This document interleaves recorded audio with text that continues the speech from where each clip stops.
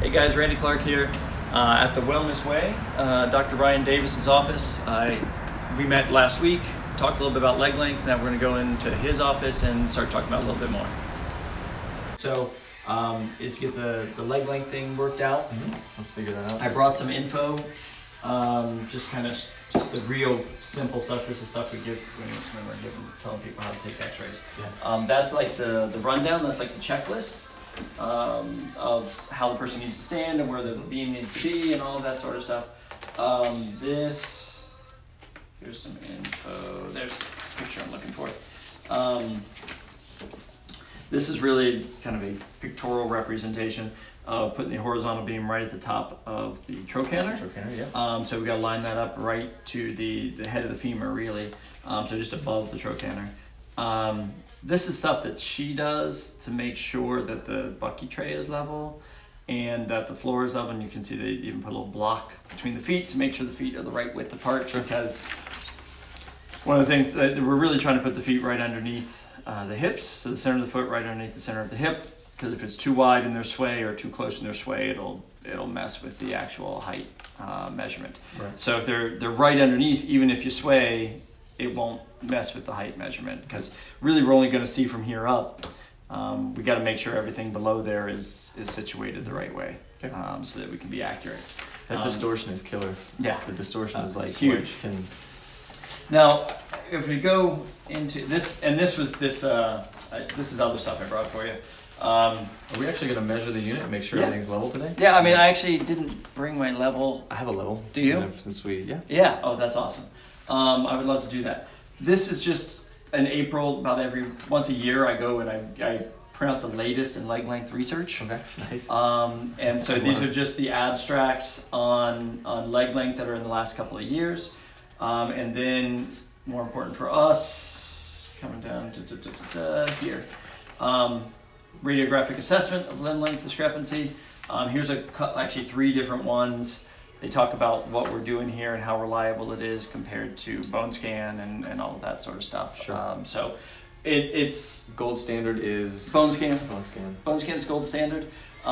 This is plus or minus a millimeter.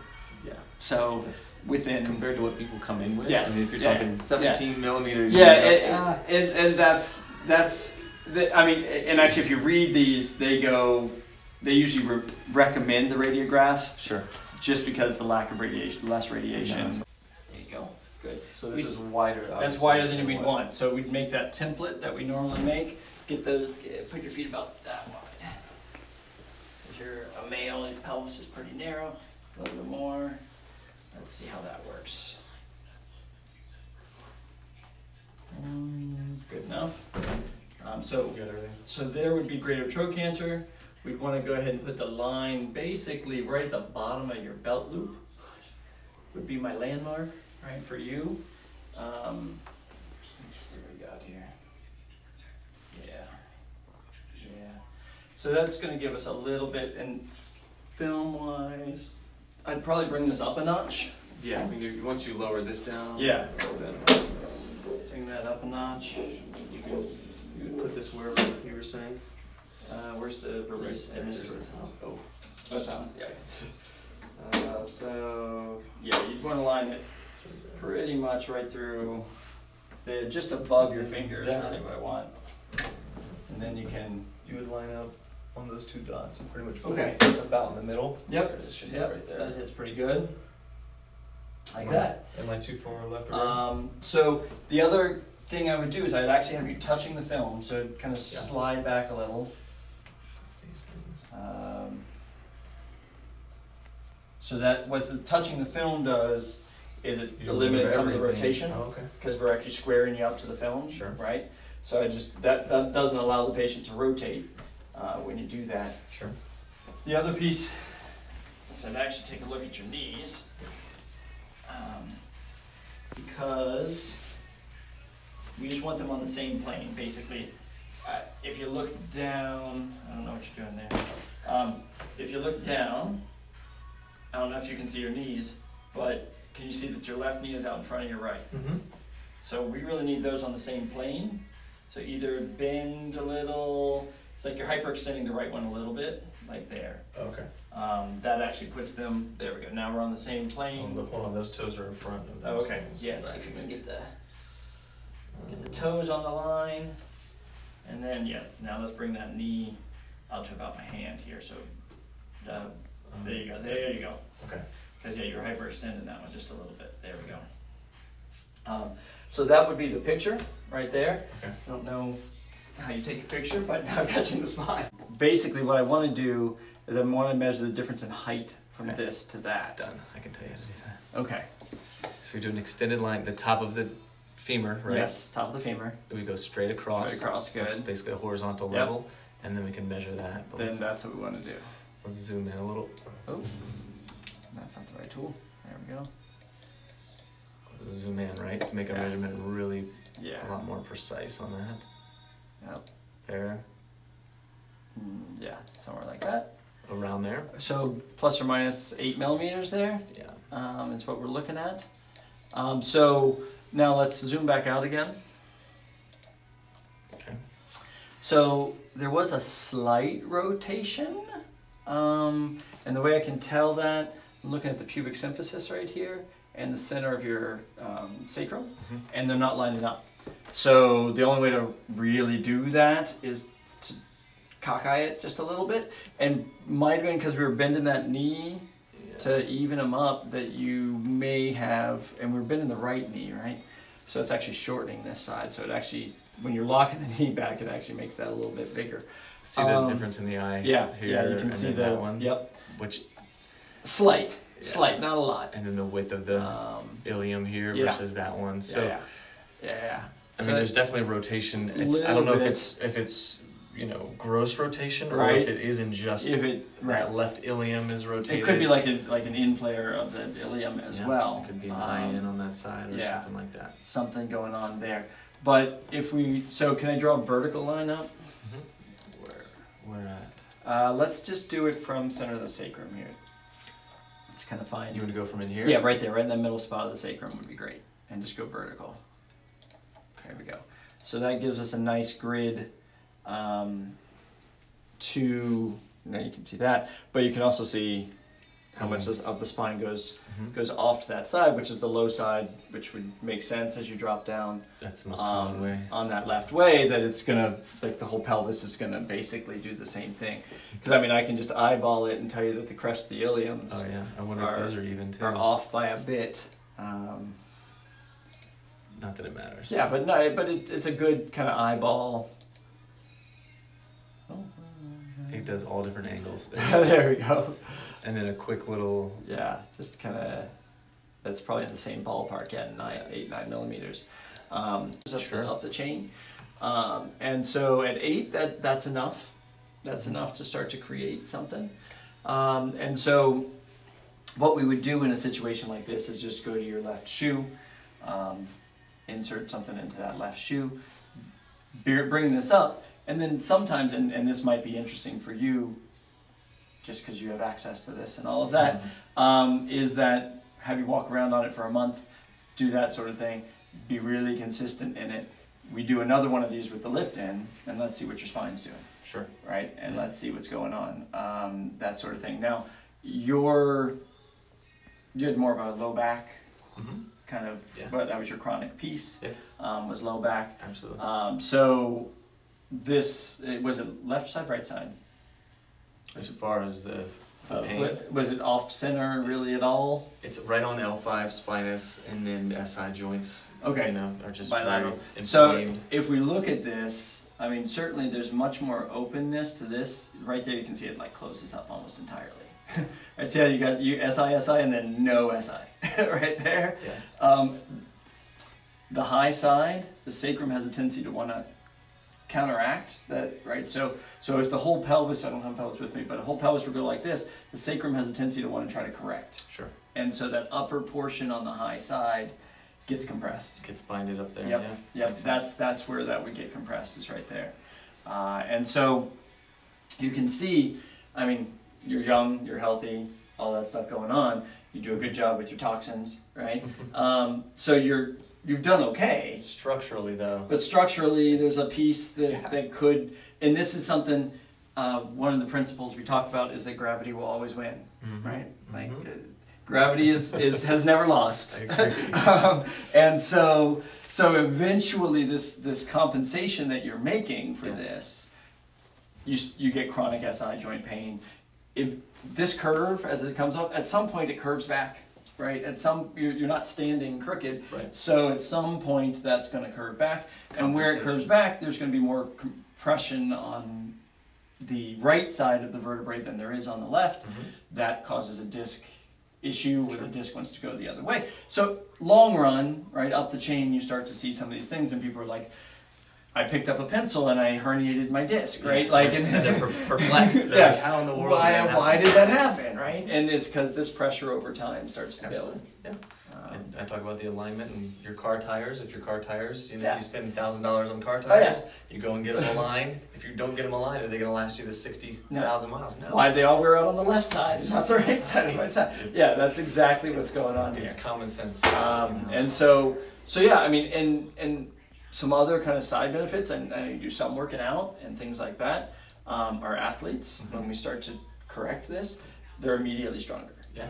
And that goes to the chiropractic piece of when the joints are lined up, they transfer force better. Yeah. Right, and that's really what it is. We've got professional athletes that come back and are like, I did my PR that day. Right, like that day I came in and I was already doing my PR just by lining up the spine and getting it in the right spot. The muscles are stronger, absolutely. Which is what chiropractic preaches all the time, right? So but you adjust if you don't address this piece.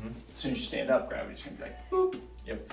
And you're gonna go right back. So this is a piece that we find in cases like yours, especially catching it when you're this young. Makes a huge difference down the road. Sure. This is one that Jesse and I actually were having a conversation this morning about hip replacements, and we were like, at least 90%. I could prevent at least 90% of hip replacements because it's just a wearing down of the hip. It is. That's all it is. There's no disease. Yeah. It's just a wearing down of the hip, and if you can get that sucker lined up, it won't wear down.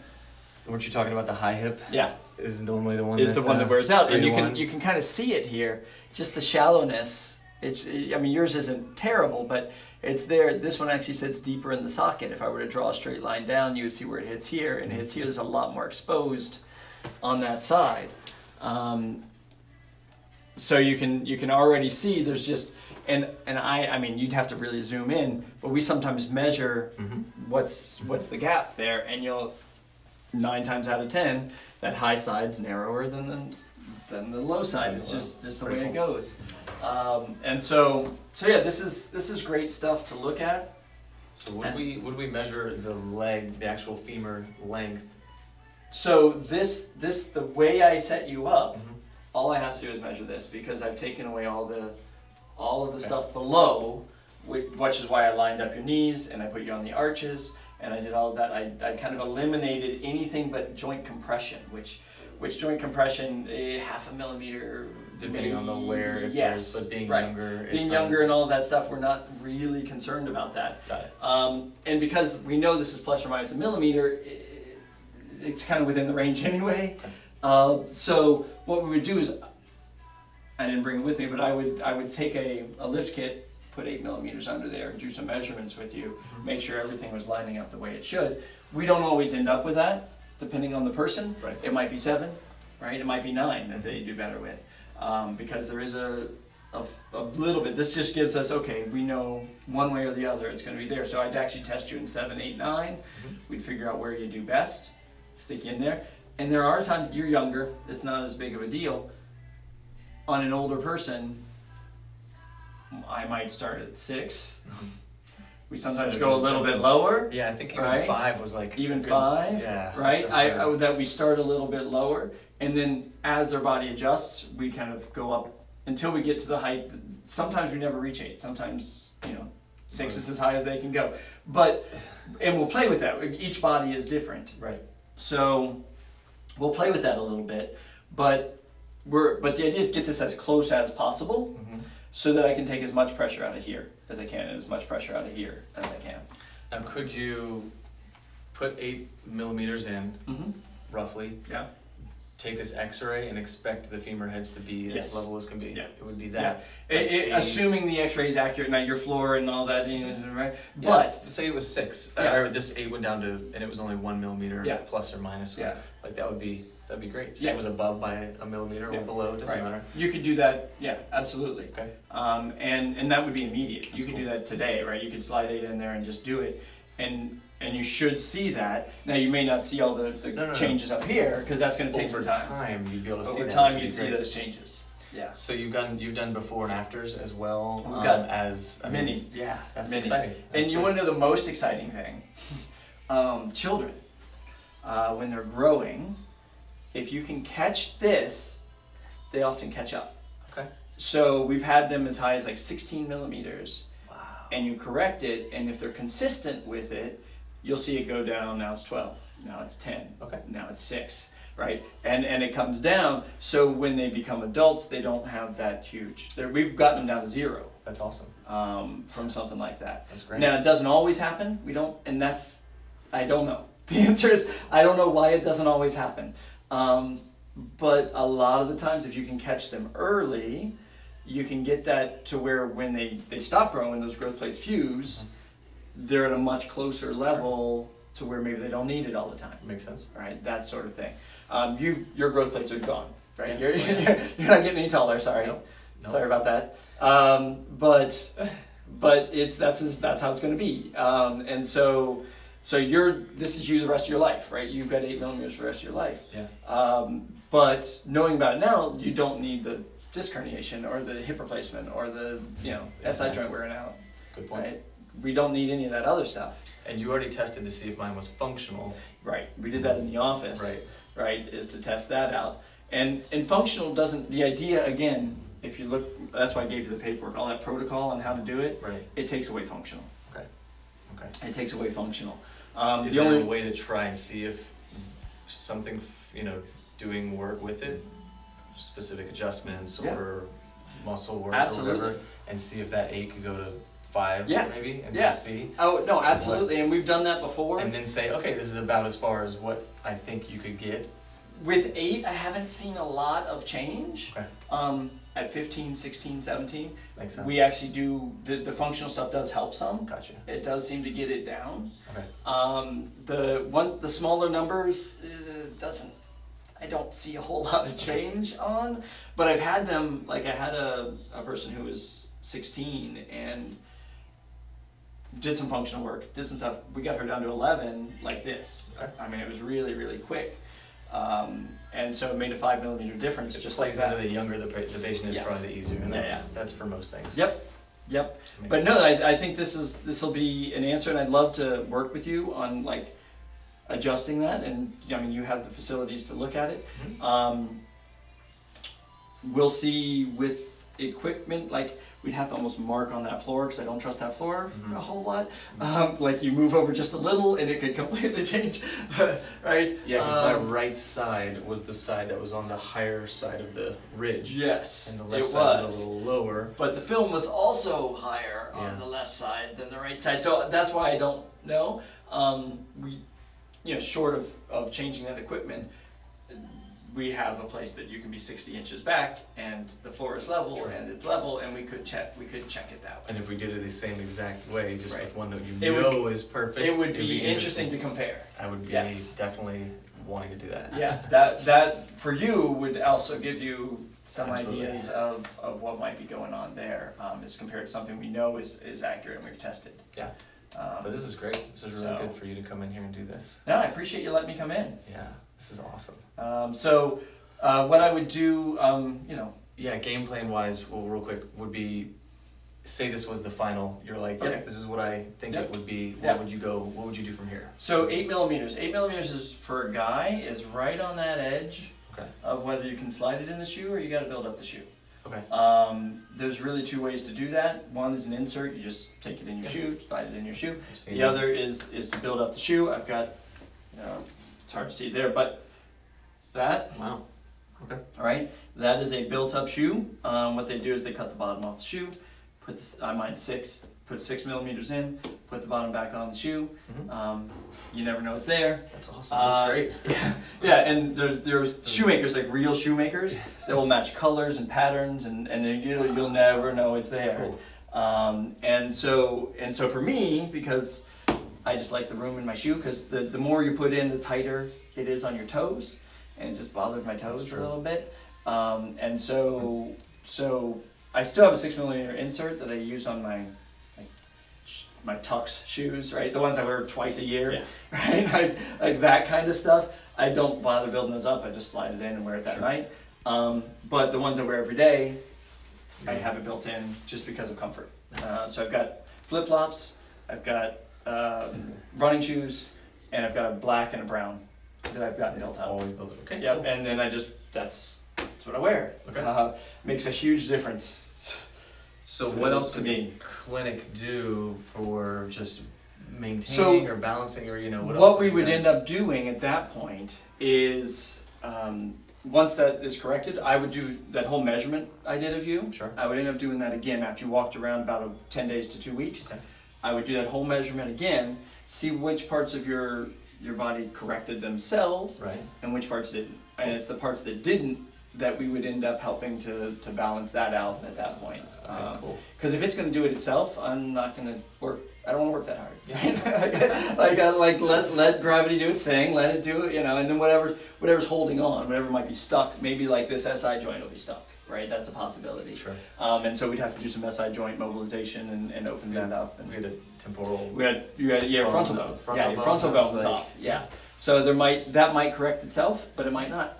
You never know, right? Like that's why you just let it happen and then come back and remeasure and compare it to that first chart and go, okay, what's going on? And what you don't want to see is something. Atlas too. Yeah. I mean, we're even Atlas. About that. Yeah. Even something that like one of the ways you gave them too much lift is new distortion shows up. Okay. Right. Something you didn't have before, now you do.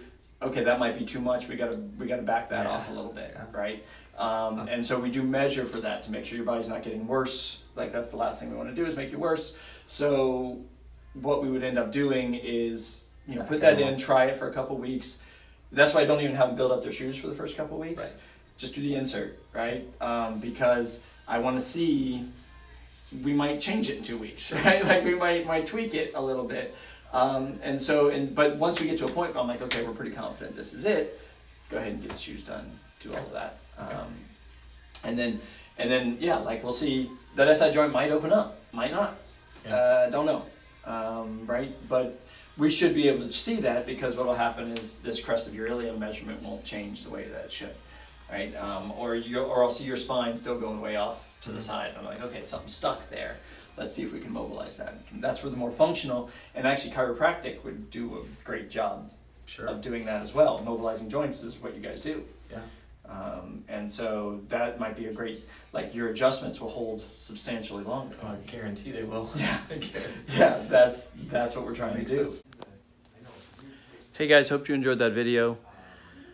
Cut off a little at the end, I know, because we ran out of space in the phone. Sorry about that. But we'll do more of these. Just leave your comments below. Tell us what you want to hear. Ask your questions and we'll answer them. All right, talk to you soon.